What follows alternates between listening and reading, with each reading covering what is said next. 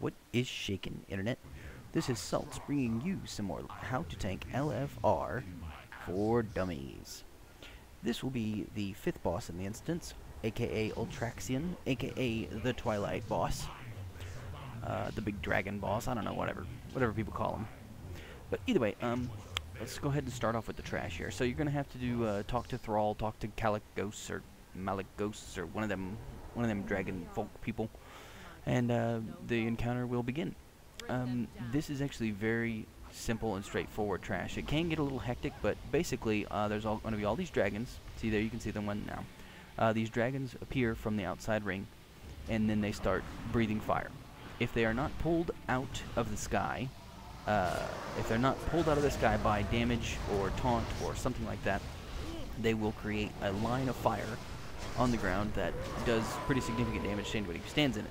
You can see a little bit of fire over there. It's a little crazy, but as a tank, you do have to keep up with this because what you want to do is you want to keep taunting all the dragons down from the sky. As soon as you see a dragon up in the sky that's not coming down, you need to either taunt it or hit it with some ranged ability or something, just so that it comes down to you. So, that's pretty much, there's nothing specifically that the trash does other than that wall of fire. It can get a little hectic because they come in like rows of 3 or 4, so you and the off tank are going to have to switch and make sure that you taunt everything down. Anyway, also ranged wants to pull down the, range can pull them down too if they just do enough damage. All they have to do is just hit them a couple times and then they will fly down. If they don't fly down, they create that big wall of fire, so you definitely want to pull them down as soon as possible and then just AoE them to get you aggro on them. It's really nothing else that I can really say about this trash because it's pretty straightforward. They don't have any special abilities. Once they're flying down, it's just a matter of holding threat on them. There's just a lot of them, and they do survive more than a couple of hits, so you will have to grab them all and keep them off of your raid members. Other than that, though, it's pretty simple and straightforward. Just use all your taunts, use all your ranged on the outside, and pull them on down.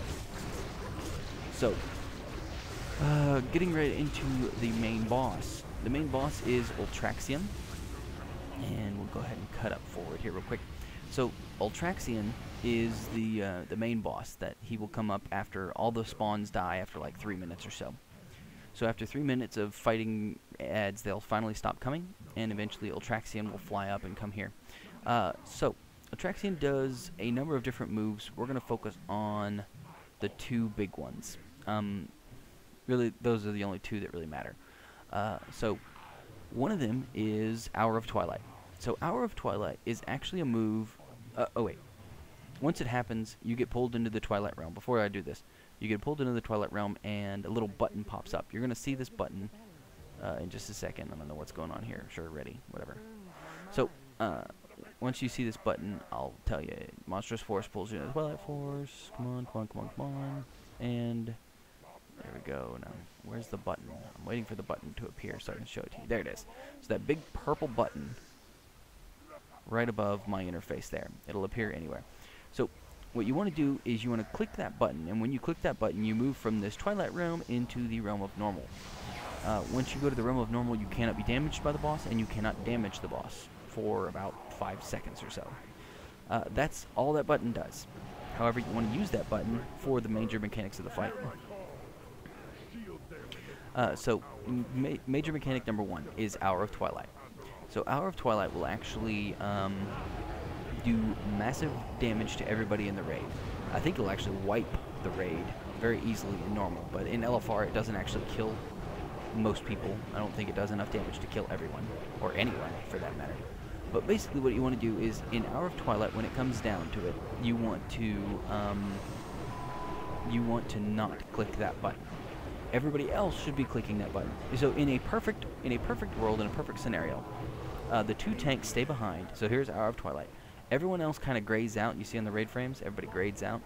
The people that gray out are the ones who hit the button. So in a perfect world, everybody hits the button except for the 2 tanks. They all leave. They don't take damage from Hour of Twilight, and you 2 tanks stay and take the damage. For whatever reason, if the tanks don't stay, I think all the aspects die. But I don't know if that actually happens in LFR or not. So like somebody has to, 2 people have to stay behind, whatever. So Hour of Twilight, don't even bother with it. Here's the other thing, Fading Light. Fading Light is on me right now. Basically what happens is, so a little counter gets on you, and after anywhere between 4 seconds and 8 seconds, you die. Straight and simple. The only way to avoid this is by clicking the big purple button. Once you click that button, if you have Fading Light, let's say it's running out, so it's got 3 seconds left on the timer. You click the purple button, and you leave, and you go to the normal realm instead of the Twilight realm or whatever. At the end of Fading Light, so 3 seconds later, it will actually kill you. But instead of killing you, if you're in the normal realm, you get pulled into the Twilight realm. If you're in the Twilight realm when Fading Light ends, you die. So as a tank, that's what you have to do. He only casts it on the person who has threat on him, so it will only be cast on tanks if you're tanking correctly. That's pretty much it. If you're fast enough, if you're actually fast enough, you can jump out right before the timer clicks, and you get pulled back in directly, and you can taunt off. So I've actually done this with 1 tank, so it's really not even that big a fight. But those are the only 2 mechanics, really, in the entire fight. No movement is required at all. Just DPS as much as you can, hold threat as much as you can. Don't get killed by fading light. And there you go, you win. It's plain and simple. That's pretty much all there is to this fight. So Hour of Twilight, like I said, I think 2 people have to stay behind. In normal they do. In LFR, I'm not sure. I would say it doesn't really matter, because no matter what, there's always going to be 2 range DPS or 2 DPS in general that just don't click it. Like right there, 3 DPS didn't click the button, so boom, they die. Or they get hurt badly. Whatever. You can't do anything about it. The 2 cool things about this fight is, number 1, at the very beginning of the fight, you get Defender of Azeroth or something. So all of your defensive cooldowns actually get their duration reduced, or their cooldown reduced by half. So if you have a 3-minute reduced 50% damage cooldown, it will become a 1.5-minute reduced 50% damage cooldown. So you want to use those as much as possible. I don't even use them in this fight because it's really not that important. I'm not getting enough damage. The only time I would ever use it is during Hour of Twilight, right here. But who knows? Oh yeah, I did actually just use it there. Popped it. But it doesn't really matter. Do it when you can, and that's pretty much it.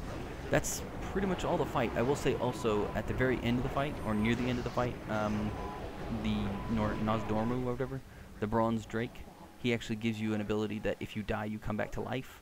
So you can actually just die, although it's not really a big deal.